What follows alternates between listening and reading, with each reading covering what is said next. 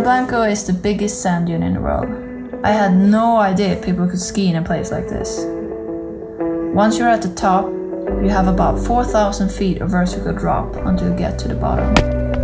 I will remember that moment for the rest of my life. Let's do this!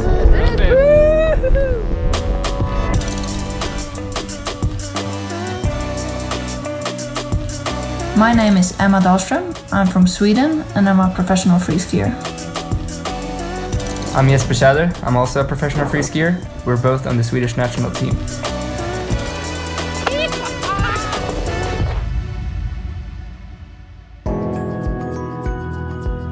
We traveled all over the world to ski, but we usually go to the mountains where it's cold and snowy.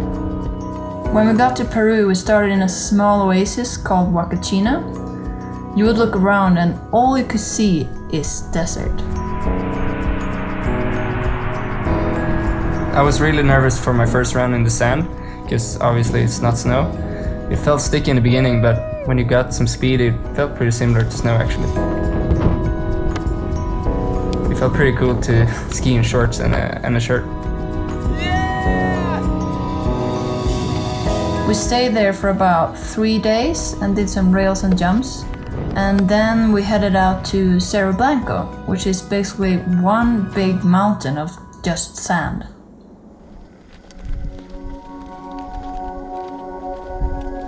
Once we were at the base of Cerro Blanco, we hiked with all our gear for about 3 or 4 hours.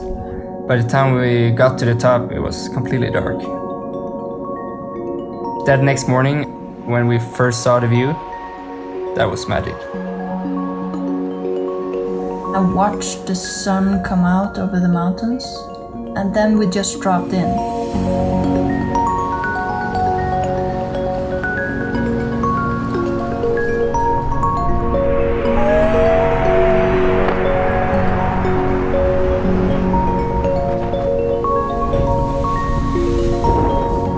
It was such a crazy feeling, and I was smiling the whole way down.